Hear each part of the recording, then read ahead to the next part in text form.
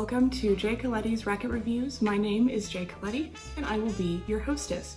Here on Racket Reviews, we're dedicated to learning about all things organized crime, and I'm very excited to have another individual study with you today about Joey Aiuppa. We're going to dive right in. He was a Chicago outfit mobster and the most highly recommended individual to be studied today. Now, if you had recommended another mobster to be covered individually, don't be discouraged. I have a running list of mobsters to cover for you, but today we're going to dig in deep with Joey Aiuppa. We have plenty to cover, so let's get right to it. Joseph John Aiuppa was born on December 1st, 1907 in Melrose Park, Illinois, and was the eldest son of an immigrant couple, Simone and Rosalia Maria Greco Aiuppa, from Lascari, province of Palermo, Sicily. Aiuppa dropped out of school in 1918 at 11 years old and began working as a gardener. Later, he would become an amateur welterweight boxer under the name Joey O'Brien. This is why he has the nicknames of Joey O'Brien and Joey O. When asked why he used a fake name, he is reported to have said, "I get better fights with an Irish name." There is some truth to his claim. During this time, Irish fighters got paid more than Italian fighters. Aiuppa began his career with the outfit when Al Capone was in charge. Aiuppa started as a driver. He was even the driver for Tony Accardo, who would become co-boss with Paul Ricca in 1947, then continue his career as boss until his death in 1992. In the early 1930s, Aiuppa ran a front known as Taylor & Company. This was allegedly a furniture manufacturing company, but in reality produced illegal slot machines. Aiuppa was connected with Depression-era outlaws Alvin Karpis and John Dillinger. There are only 4 men in the history of the United States to ever receive the title of Public Enemy No. 1 by the FBI,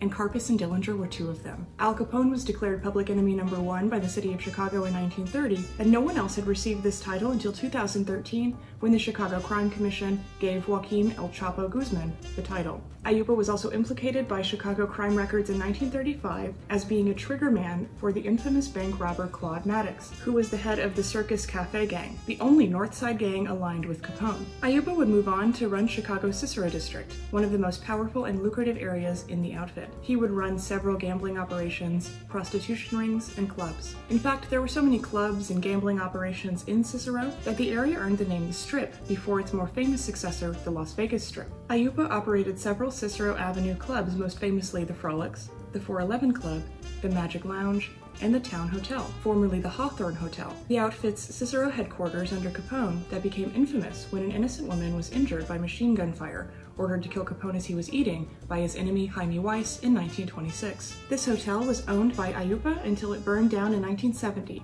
shortly after it was raided by agents searching for illegal taxidermized exotic animals or birds. More on this in a moment. Aiuppa also had several real estate holdings under the name Rosemar Realty, which he named after his mother, Rosemarie. At one point, he had even owned the Navajo Hills Golf Course, just outside of the Chicago suburbs. Under his mother's name, he would purchase several properties and even vehicles. In fact, the only asset he ever had listed under his own name was his home in Oak Brook. In addition to his nickname Joey O'Brien, he was known as Joey Doves and Morning Doves. In case you were unaware, the mourning dove, also known as the turtle dove, got its name from its mysterious, haunting coo.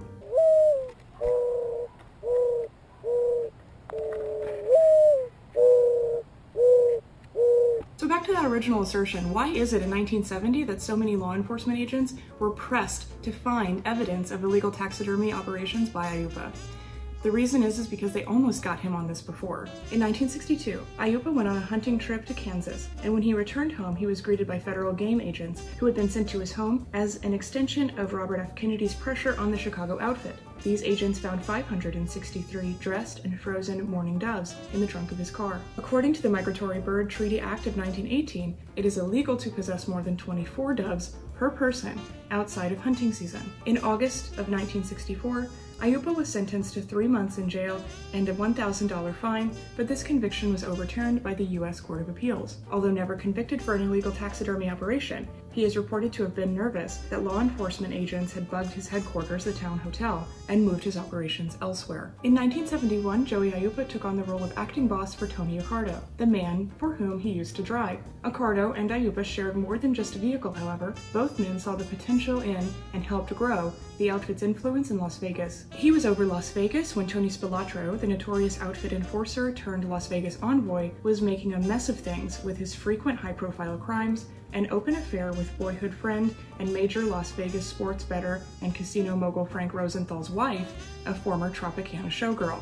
Due to all of this negative attention from Spilatro, Aiuppa ordered for him to be knocked down. Although he had been acting boss for Ricardo since 1971, it wouldn't be until a decade later in 1981 that he would be identified by police as the outfit's top man, 5 years before his conviction. In 1986, Aiuppa was a day late and a dollar short when he decided to semi-retire. Ricardo had lessened his role as well alongside Aiuppa that same year. David Helfrey, the head of the Justice Department's Organized Crime Strike Force, described Aiuppa as the man, the boss, the leader. Another former Ricardo driver, Jackie Chirone, would take on much of the outfit's day-to-day. On March 27, 1986, however, Aiuppa would be convicted of skimming. Skimming refers to the illegal practice of taking profits before taxes are paid. Aiuppa and 13 others, including Jackie Chirone and Angelo the Hook La Pietra, would be convicted of skimming $2 million from casinos owned by Argent Corp. Argent Corp is the front company that had put Rosenthal in power and was owned by San Diego real estate investor Alan Glick. Stardust was sold in 1969 to the Los Angeles company Parvin Dorman Corporation,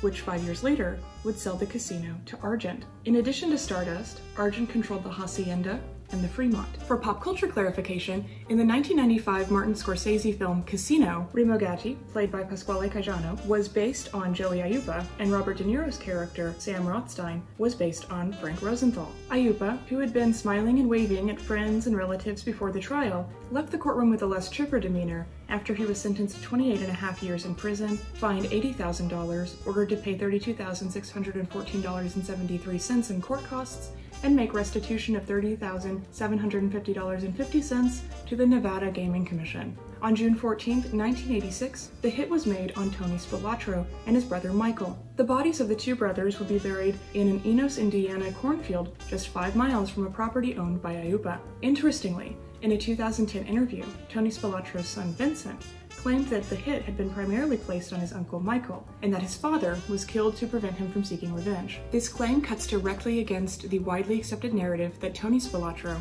was the main target and that Michael Spilatro was taken out in order to prevent him from seeking revenge. Joseph Ferriola took on the role of acting boss for the outfit after Aiuppa's conviction, followed by Aiuppa's former driver Samuel Carlisi. After serving 10 of his 28.5-year sentence, Aiuppa was released on January 19, 1996, as he was suffering from a multitude of health problems. Even during his 1986 conviction, Aiuppa had walked with a cane, had rheumatism, a heart condition, and phlebitis. He also had undergone an operation for throat cancer. Aiuppa would die of natural causes just over a year after his release on February 22, 1997, at Elmhurst Memorial Hospital. He was buried at Queen of Heaven Cemetery in Hillside, Illinois. I hope you've enjoyed this episode of Racket Reviews talking about Joey Doves Aiuppa. I've learned so much about Aiuppa's life, and I hope that you found this video educational as well. Joey Aiuppa was absolutely critical to the Chicago outfit, specifically the Cicero District, and of course the Las Vegas gaming scene. If you have another mobster that you would like for me to cover, please let me know. Again, I love hearing from you guys, and if there's a mobster that you feel has not been covered sufficiently, or if there's a mobster that I haven't covered at all that you're just dying to know more about, let me know. I am happy to investigate. Make sure to like, subscribe, and click notifications to get more Mafia content sent directly to your subbox. Ciao.